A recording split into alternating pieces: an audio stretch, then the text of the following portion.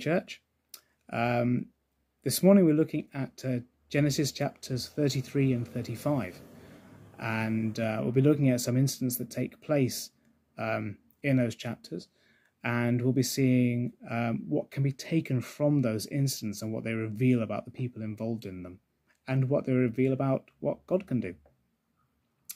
So chapter 33, it happens immediately after Jacob is about to cross the river to meet with his brother Esau. God's told him to go back and see Esau.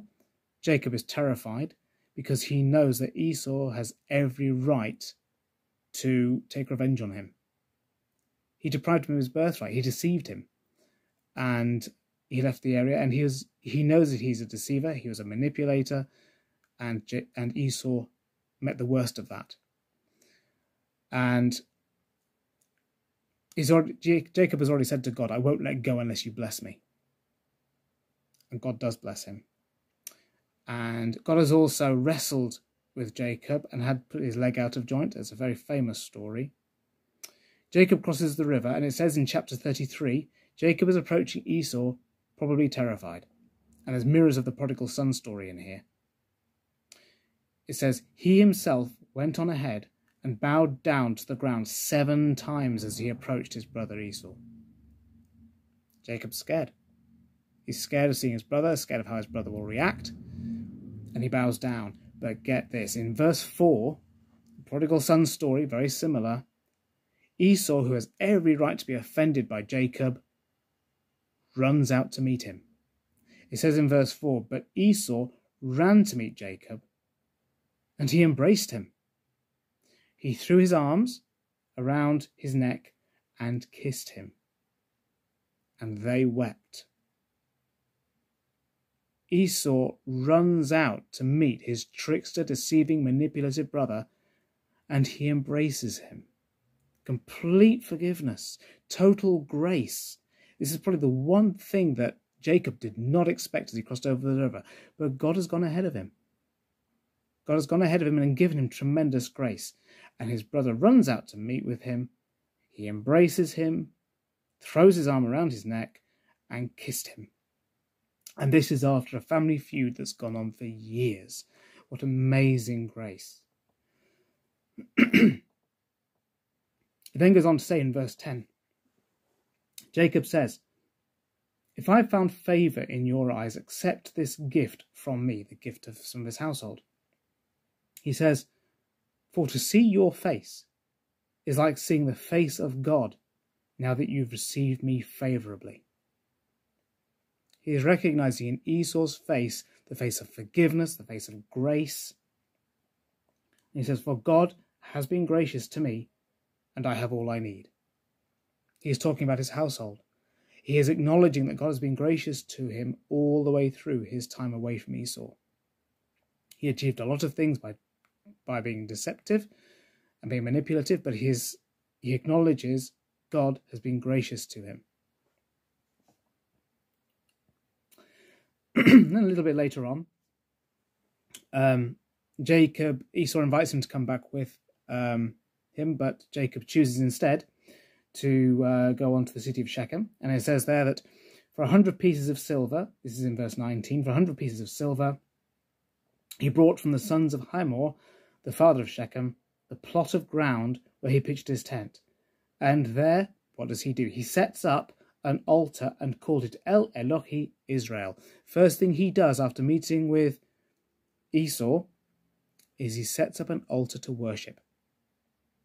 He puts a place there that can be a focus for the worship of God. After God has given him grace with his brother, he acknowledges the Father and names it El Elohi Israel. There's an incident then that takes place in chapter 34, which causes trouble amongst the locals. It's a bit of a nasty little incident, but it explains why God then gives him a further direction. And it's called Jacob returns to Bethel. God says to him, go up to Bethel, settle there, and build an altar there to God, who appeared to you when you were fleeing from your brother Esau. And the interesting part here is that Jacob gives a very clear instruction to his household. It's not an instruction that he's been given by God, unless, of course, it is not included here. But he says, get rid of the foreign gods you have with you and purify yourselves. Change your clothes. Then let us go to Bethel, and I will build an altar to God who answered me in the day of my distress and who's been with me wherever I've gone. He's showing further and further commitment to God who's blessed him. God is about to rescue him out of a difficult situation with some locals, and his response is, get rid of the foreign gods. Get rid of the idols. Get rid of the things that distract you from God. Purify yourselves. Change your clothing. Make yourselves new, fresh, clean, holy. And let's go before God in Bethel, where he's told me to go. And it further says, they gave Jacob all the foreign gods they had, and the rings in their ears. And Jacob buried them under the oak at Shechem. They're saying goodbye to what they knew before. Goodbye to the old man. Then they set out, and the terror of God fell on the towns all around them, so that no one pursued them. No locals pursued him after he was in trouble there. No locals pursued him. So as he was making this commitment to God, going up towards Bethel to set up a place of worship, God has kept him safe. God has kept his covenant with him, and the terror of God has fallen on the locals so that none of them pursued him. This shows that when we make our commitment to God, when we go out in his purposes, he backs us up and he goes with us, he carries us and watches over us. Let's pray for today as we think about these things. Father God, thank you that you are so entirely faithful in your promises. Thank you, Lord, that when we commit ourselves to you and to your purposes and your plans, and to seek you and commit our way to you, when we worship you, when we look to honour you as Jacob did, Father God, you meet with us more than we can ever expect or ask or expect to receive. That, Lord, here Jacob found tremendous forgiveness and mercy and grace with Esau, and then God protected him in the midst of a trouble that he didn't cause. God commands him to move on, and God protects him and his household. Father, thank you, Lord, that you are a God who protects.